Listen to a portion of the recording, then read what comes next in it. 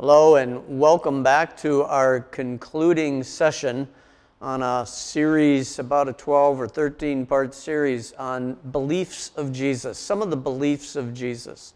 And if you've been following us, the basic thesis I tell you each week about is that we believe things about Jesus, and then some people, after learning about Jesus, decide to believe in Jesus. And then there seems to be this sort of gap between believing in Jesus and believing like Jesus. In fact, many of us have never really thought, well, what did Jesus believe? We're taught to believe in him, but we're not taught to believe like him. And so this series has been really kind of putting our toe in the ocean of what did Jesus actually believe. And this is our concluding talk on this subject for right now, at least. And I want to start by just saying a personal example, or giving a personal example. I'm a person who loves to look at maps.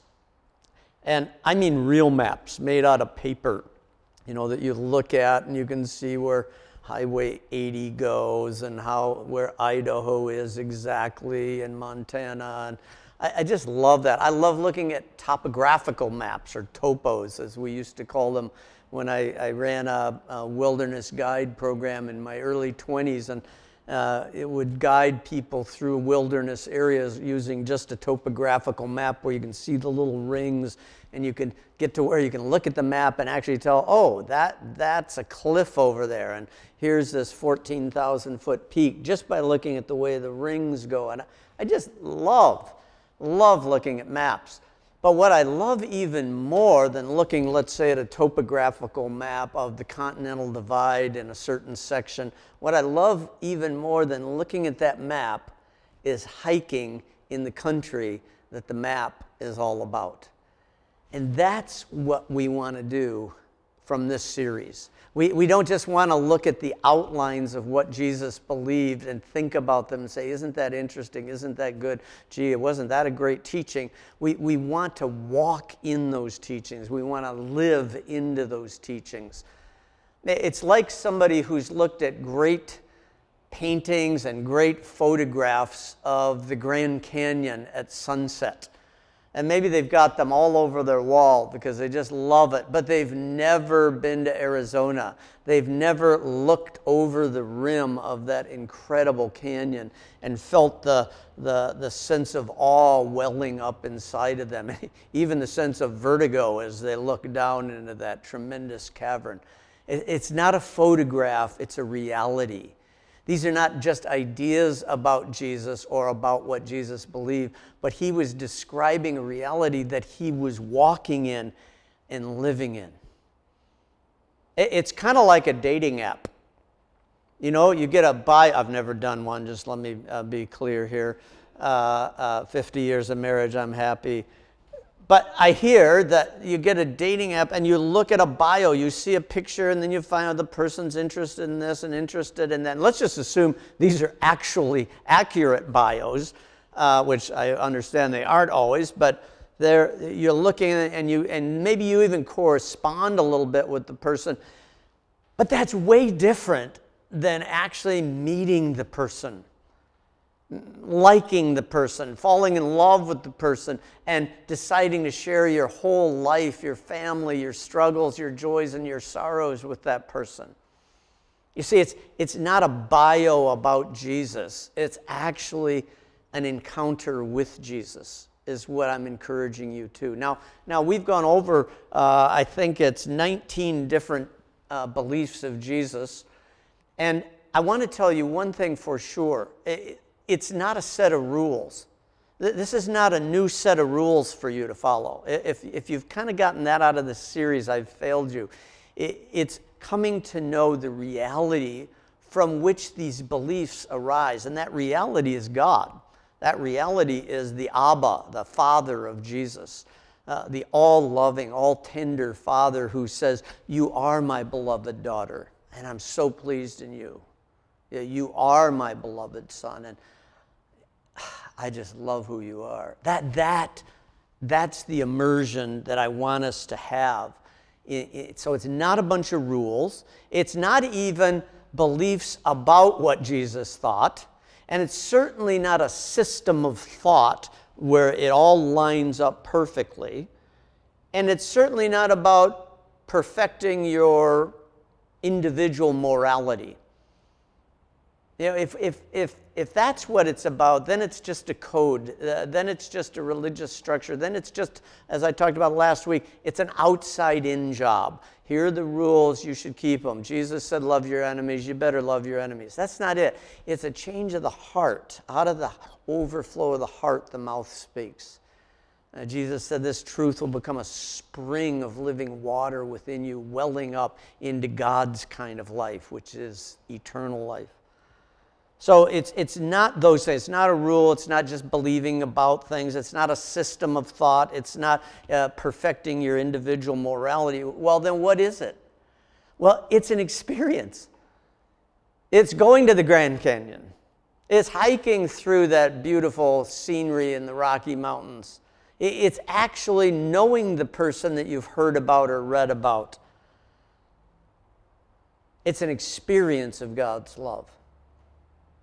Now, I've shared with you that this happened to me when I was 17 years old. I had smaller experiences of God's love throughout my childhood, but I had one where I felt almost invaded in a good sense of the word. Maybe rescued would be a better word, by the love of God. I didn't really ask for it that I know of. Maybe my heart was asking for it, but I was saturated for a moment in the love of God, and I knew it came through Jesus the Christ. And it turned my life. It didn't make my life perfect, and it didn't make my morality perfect or my belief system perfect or any of those things I just said it isn't about.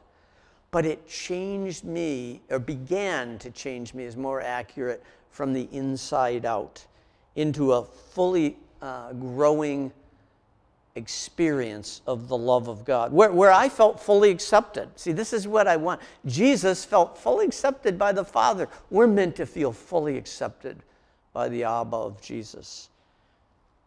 We're meant to feel fully forgiven. Jesus didn't need to feel fully forgiven. We do.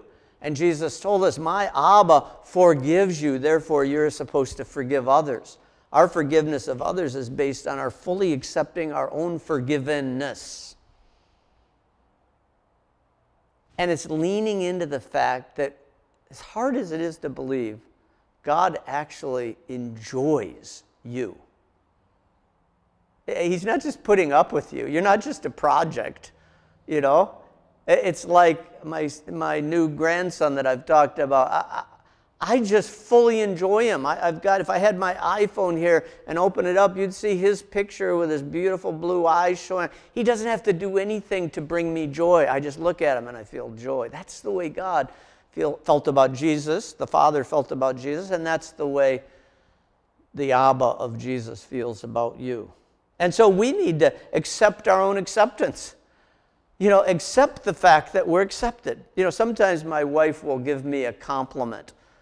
And I'll say, oh yeah. And she'll say, no, you didn't receive it.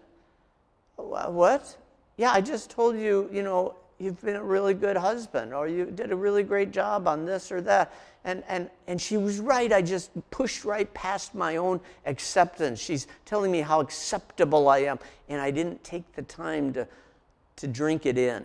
And that can be true with God, that we need to accept our own acceptance. We need to receive our own forgiveness. It's one thing for God to forgive us through Christ. It's another thing for you to take that present that's so beautifully wrapped and open it up and receive it and live in your own forgiveness. And then, just like God enjoys us, it's up to us to learn to enjoy God. One of the great creeds in the Christian tradition says the chief aim of humankind is to love God and enjoy God forever. That's such a great statement. You see, you don't enjoy a system of thought. You don't enjoy perfecting your own individual morality. You enjoy a being, another being that you're connected with, and you find joy in that person, in this case, the person of God. Now, we've just scratched the surface on the actual teachings of Jesus and the beliefs of Jesus. Let me just tell you a few of them we haven't mentioned. Whet your appetite for another series, maybe down the road. We haven't talked about Jesus' view on the use of money. We have talked about how we're not supposed to store it up and pile it up and trust in it, but we haven't talked about what we are supposed to do with it. Jesus had an amazing idea about how we should think about using our money. We haven't looked into what Jesus taught on prayer. A pretty obvious one, right? He gave us the Lord's Prayer, he prayed himself, and he taught some things, some parables about prayer. We haven't looked at those yet. We really didn't do much looking at the concept of forgiveness. When do you forgive people? How do you forgive people? How does it work within your own heart? Or how about deservability? I'm not even sure that's a word, but it's the one that came to me. We all want to deserve the love of God. What did Jesus say about how that works, how that functions? We didn't look at what it takes to make peace. Jesus said, "Blessed are the peacemakers." Well, what does it take to make peace? We didn't look at Jesus' thoughts on busyness. Now, that's one our culture could really use some thinking about. We're all running around like chickens with our heads cut off and can't figure out why we don't have peace in our hearts. Busyness, he had a great thought, many great thoughts on that. We really didn't look very deeply into what Jesus thought about how we should deal with others. We looked at a couple things. But how would we deal with somebody in overt sin, doing something very destructive? How would we deal with people who are being destructive directly toward us? How would we deal with betrayal? How would we deal with ignorant wounding? Somebody who hurt you but didn't mean to. They didn't understand what they were doing. We didn't look into how Jesus, what he taught about fear. I mean, so many people, especially during this pandemic, have been living with fear or anxiety. Jesus actually talks about anxiety as well. We didn't look into what Jesus taught about leadership or what Jesus taught about attachments or what Jesus taught about true generosity or compassion. He had very specific thoughts about all of those that welled up from inside his own experience of his Father in heaven and spilled out all over the universe in his loving actions and treatment of others. Now, in my own journey, as I said, I had this overwhelming experience of being loved by God at a very young age. And that set me on a journey, my own journey, where it kind of became a long road to learning a lot of stuff about God and Jesus and the Holy Spirit and the Bible and church history and theology and psychology and all kinds of things that took me into what we call the professional ministry, a life of activism, a life of trying to help others and teach and preach and heal in certain ways. And during that time, I added and added and added and added things about Jesus. But along the path, my own inner experience of Jesus and of the Holy Spirit and of the Father really became a bit truncated, overweighted with all the things I'd learned and all the things I was doing and all the busyness I was doing for God. And there came a point in my later life when I just decided I have to put the brakes on here and rethink this. And that's when I took 6 weeks and as you've heard, hiked across northern Spain. But it was a pilgrimage of the heart for me. It was a pilgrimage of walking, to be sure, but that was really the pretext for an inner pilgrimage of saying, who am I now? And what am I doing with my life? And I decided to enter into a quieter interior space with God. As I look back, I think even Jesus in his young years, he died at age 33, would often take time alone out in the wilderness to just be with his Father, to be in the presence. I mean, he was always in the presence, but to become more fully available to that presence. And so I did that, and during that time, there were some serious things I needed to let go of. Not necessarily bad things, though there were some of those, But there were some grudges, there was some lack of forgiveness, there were fears, there were anxieties, there was distractions. There were all kinds of things that became clear to me that though I had built them all up over these years, many of them good things, by the way, they were too central in my spiritual life.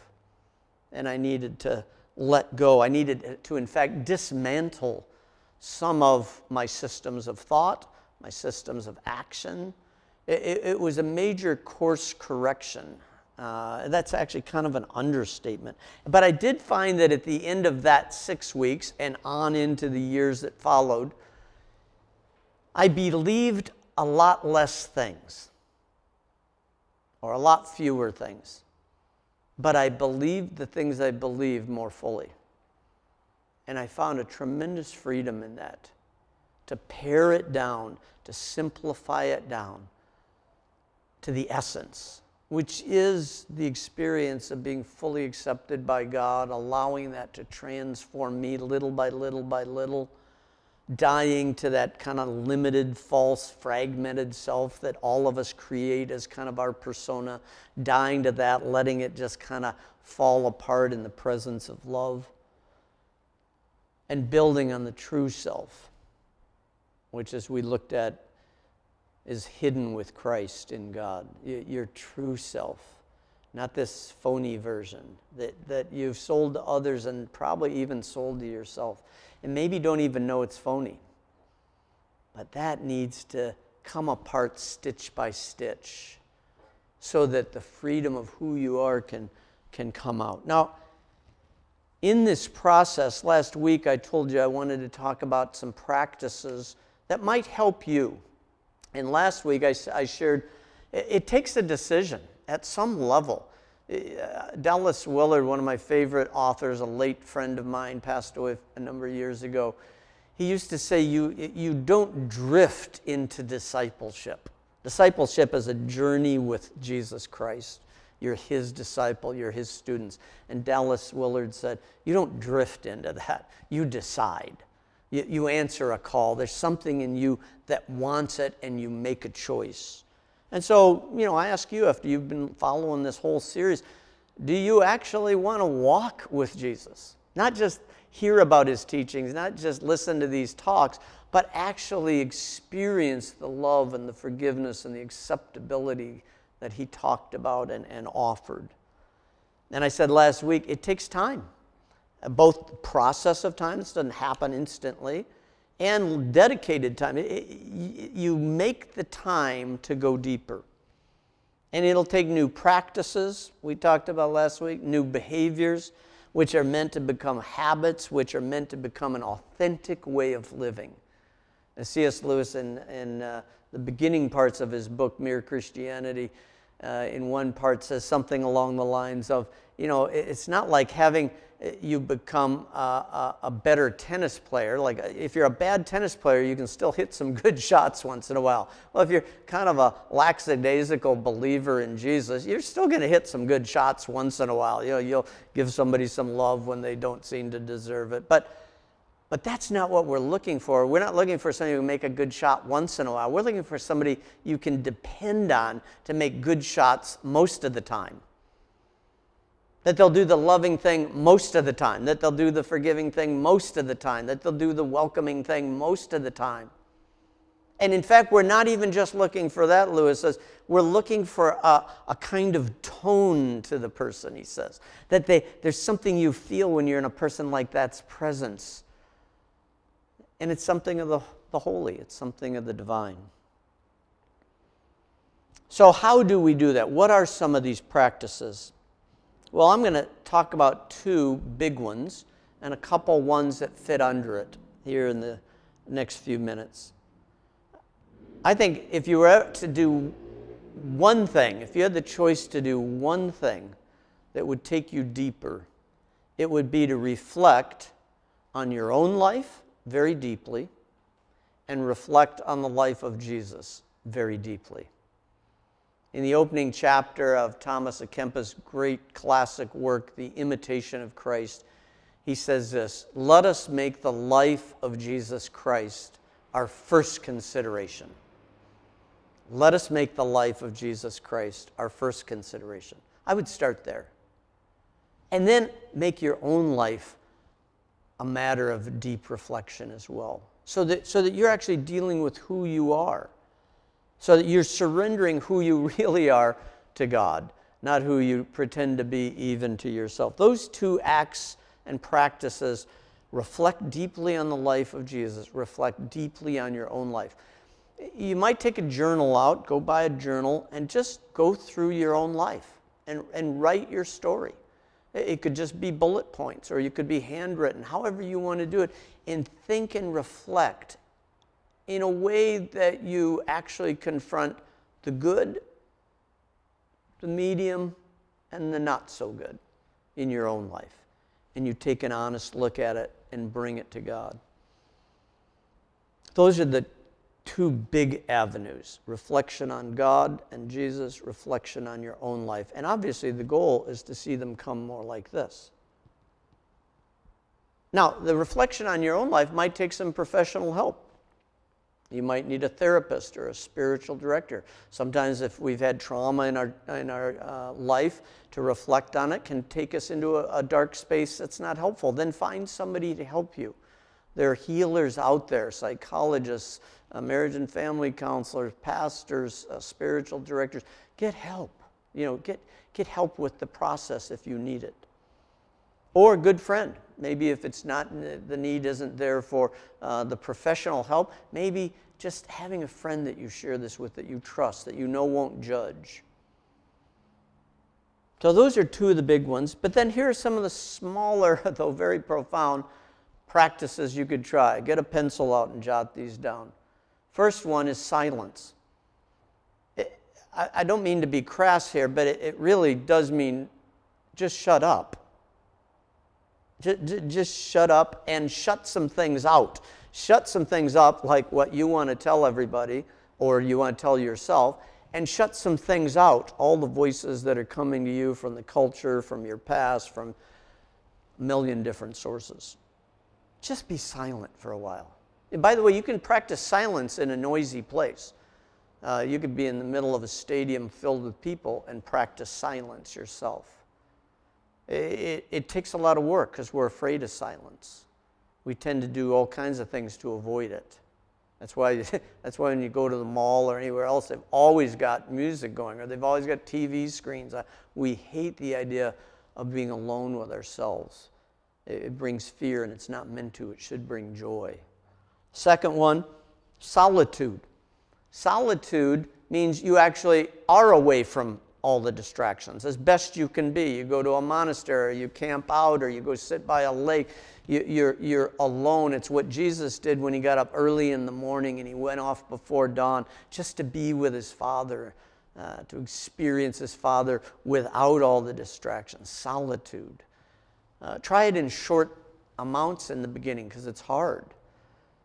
As you begin to love it, you'll find you want to spend a lot more time because you're not actually alone. You're actually opening your spirit to the Spirit of God without the distractions.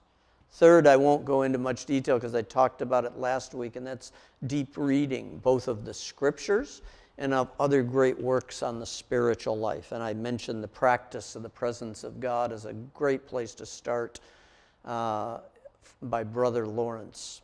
Small book that would be tremendous. There are other authors you might think about following. Henri Nouwen as one that has touched me. Thomas à Kempis.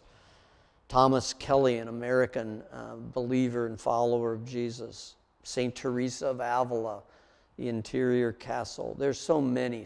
Brennan Manning, some of his works before he passed away. Do some deep reading. When you do that reflection on your own life, you're going to come up with some stuff that's not so good. And so then it takes a discipline of repentance.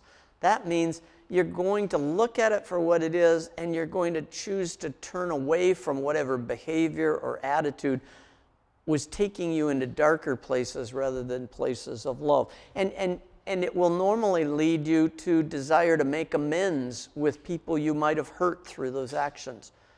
I love what the 12 steps say. Make amends unless to do so would create further harm. You don't want to go say you're sorry for something to somebody if that's going to cause them more harm. If it's going to cause them more harm, don't do it. Just make yourself right with God. But there's amendment, change in our lives. And then there's self-forgiveness. To forgive yourself for not being the person you wished you'd been.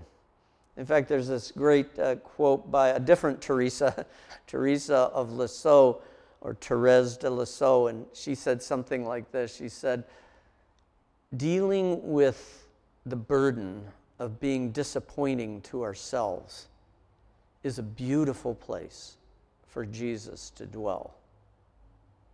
Bearing the burden of being disappointed with ourselves is a beautiful place for Jesus to dwell. You think she's going to say dealing with the burden of being disappointing to ourselves is really difficult, which it is.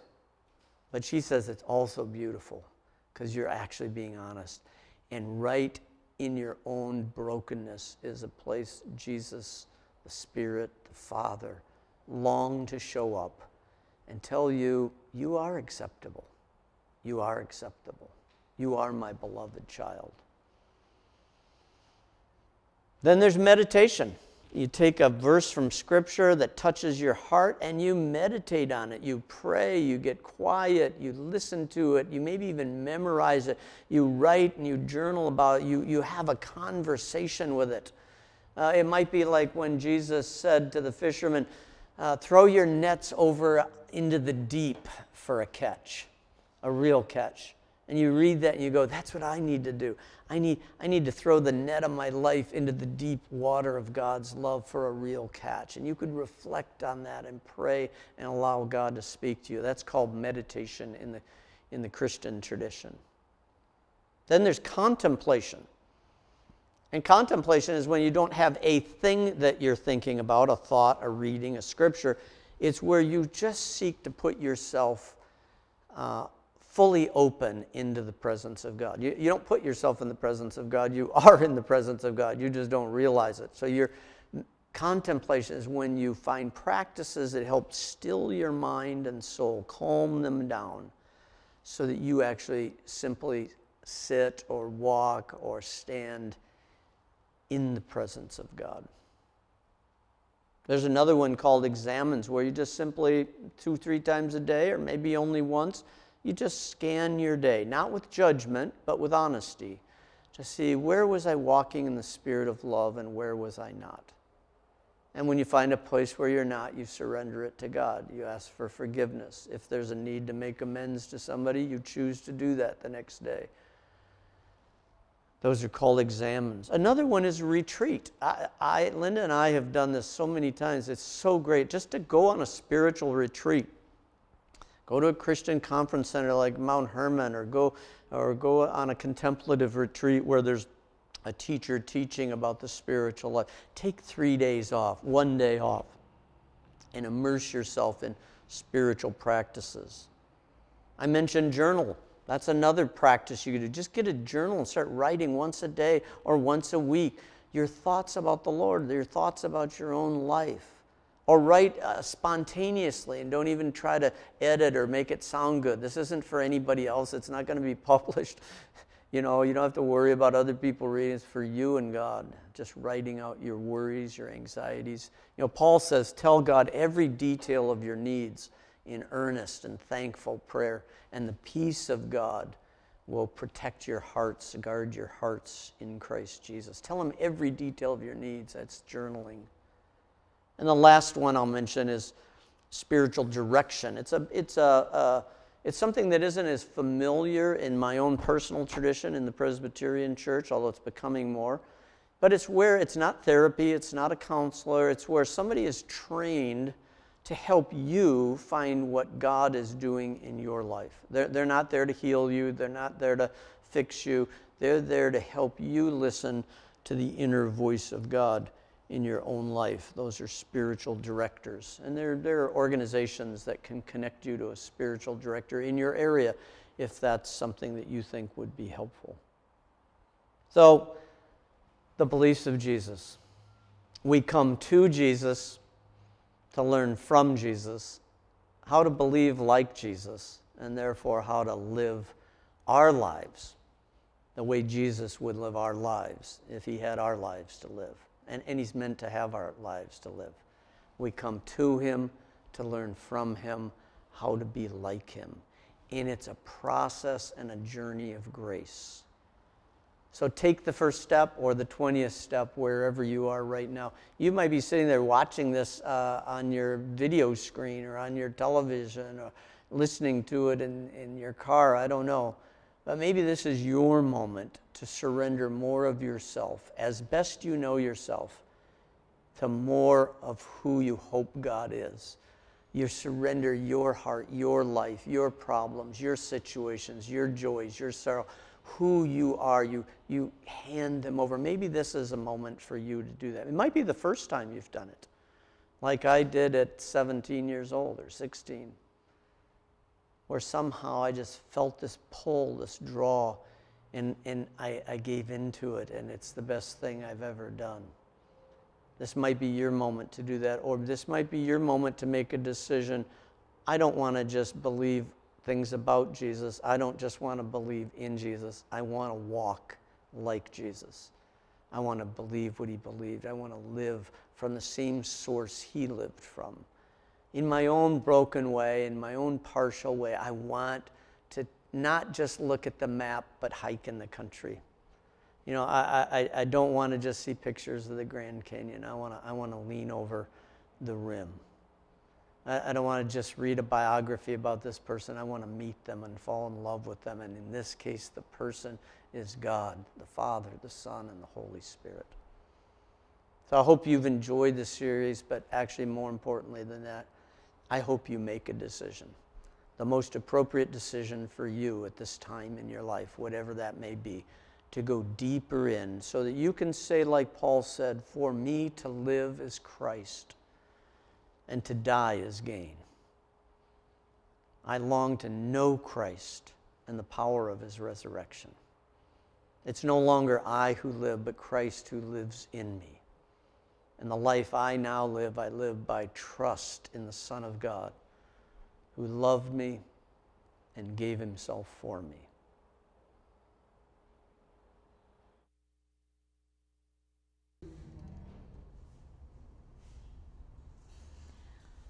Amazing grace, how sweet the sound that saved a wretch like me.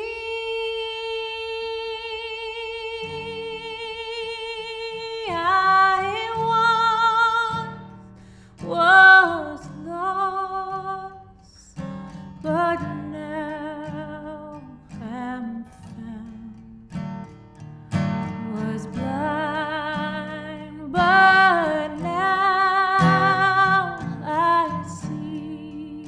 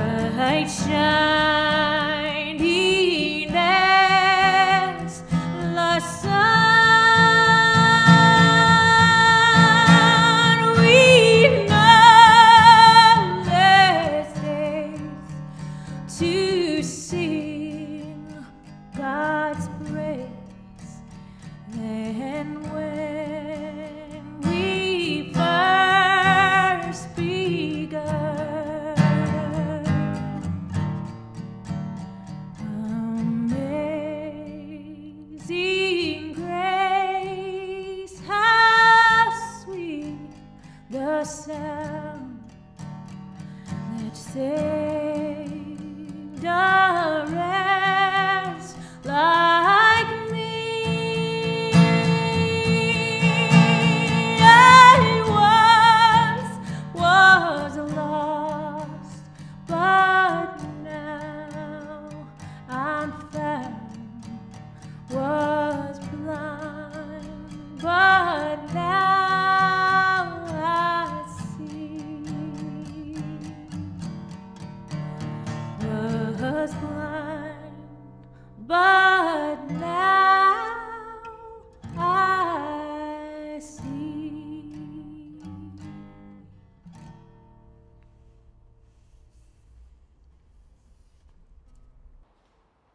Kathleen, thanks as always for that music. Your music touches my hearts and the hearts of so many people. I want to share, especially with those of you who are part of our local family of faith, a couple really encouraging things.